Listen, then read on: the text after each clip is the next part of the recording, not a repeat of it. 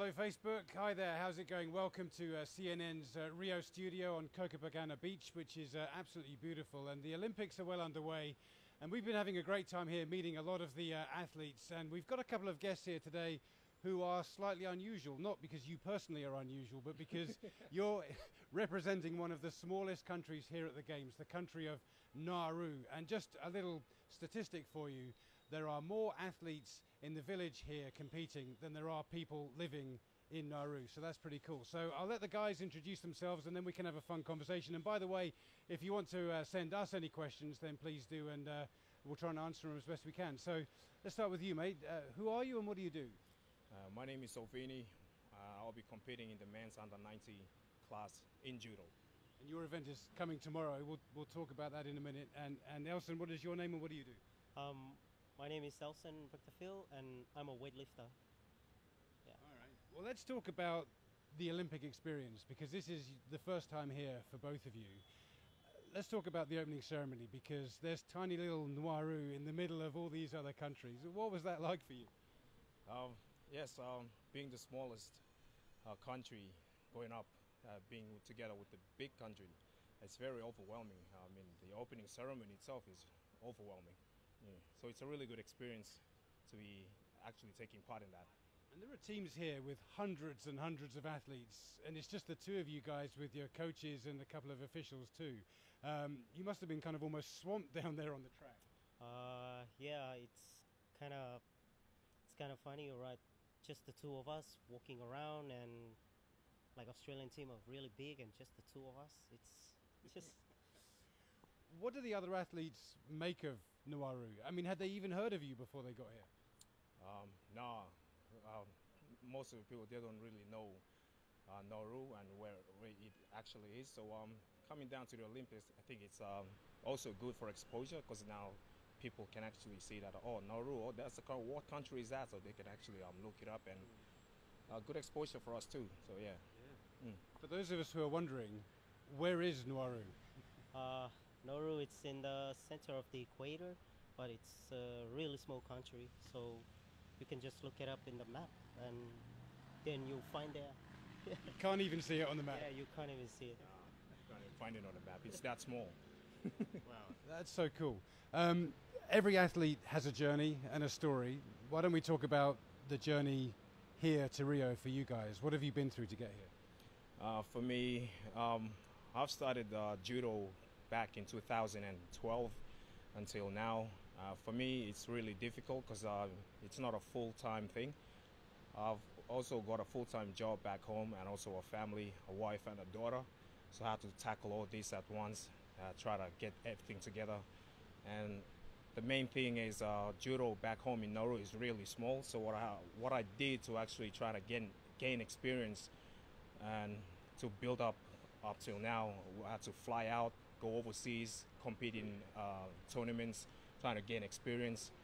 And just for the last 3 months before coming down here, I flew down to Japan and did a lot of training there. Yeah. Elson, what's your journey been like? Well, it's been for me, it's really cool, like, because it took me 16 years to be part of this Olympics, and I'm pretty happy because my training and hard working has been paid, and here I am now competing at the biggest event, the Olympics 2016. Yeah. And you've met some pretty famous athletes, haven't you? Why don't you tell us the story about the most famous people you've met? Oh yeah, I've met. This is a good story. Okay, I've met the two Williams sisters, and then I thought I could take a picture with them, and then after I can trade pins, but actually they didn't trade pins with me, so I just took the picture, and then I think one of them just grabbed me, and they said, "Oh, can I have 2 pins?" And I said, "Okay." So in return, I thought I would get a USA pin, but no, they just took my pin and then took off. But at the end, I'm still happy because I took a picture with them. Nice to get a picture. Yeah. Well, you mentioned something that people who haven't been to the Olympics might not know about, the trading of pins, and you can see that actually Elson's got loads of really, really cool ones along here. I mean, tell it, and you've got some too. You're just starting. Tell us about this. What is it all about? Actually, for me, I think it's a really good idea that they have this thing going on for trading pins that enables the athletes and different people from different countries to engage in communications and get to have a little bit of chat, talk to one another, try to know one another. I mean, it's a really cool thing. Yeah. And I think your pins are a collector's item because you're such a small country and they're so unusual. So I'm certainly pleased that I got a couple from these guys, and they're on my accreditation as well. We've got a question coming in. What's the best piece of advice you've ever been given? A question to both of you. Well, yeah, you just gotta believe in yourself. Don't let things hold you back. Believe that you can do whatever that you're trying to accomplish in life, and just work for that. Well, for me, just train hard and just do your best and don't complain. Just go on with it, with the pain. Pain is pain. So as the saying is, no pain, no gain. Yeah. The Olympics is just such an amazing event, isn't it? And you're both here for the first time. It's a cliche with athletes. They talk about the blood, sweat and tears. That's what you put into it. Another question for both of you. What is it that brings on the tears? What is it that makes you emotional about what you do? Well, for me, because I've got like the hope for the country on my shoulders, and for me, really, I'm doing it for personally and also my family. So that is what's pushing me to do what I'm doing right now, and it's enabling me to get me where I am so far. You're a long way from home. You've got a young family. Do you miss them? Yes, every day. Think of them every single day. That's my motivation right there. Yeah. What about you, Elson? What brings on the tears for you? What gets you emotional? Well, the long training I have, and for sacrificing not staying with my family for nearly like 6 years to 5 years training overseas, and I'm just happy that I achieved what people back home at my age not really like can take. Yeah. I guess this is something that maybe we take for granted, but you are representing your country. Now, there are people representing the United States here, but they have a team of 550 people. It's just you guys. I mean, how do you kind of process that responsibility that you are out here representing your whole nation? Yeah, that is right. We are like the smallest number of athletes here right now in the Olympics. But what's getting me going is I don't overthink it too much. I try to concentrate on my event and my performance and try to win my matches. So that's what's getting me through. All right. Now, there's an art or a science or a treatment form called cupping, which has become very popular at these Olympics because Michael Phelps swam the other night covered in these big circular bruises. Have you seen the pictures of Michael Phelps covered in these kind of big blotches?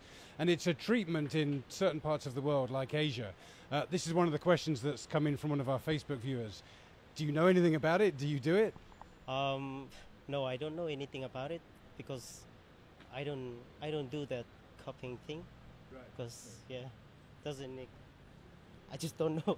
You even know what I'm talking about? Yeah, I know because I've seen with on Michael Phelps, but I don't know what is it for. So. What do you think? For me, I'm familiar with that, but I've never tried it.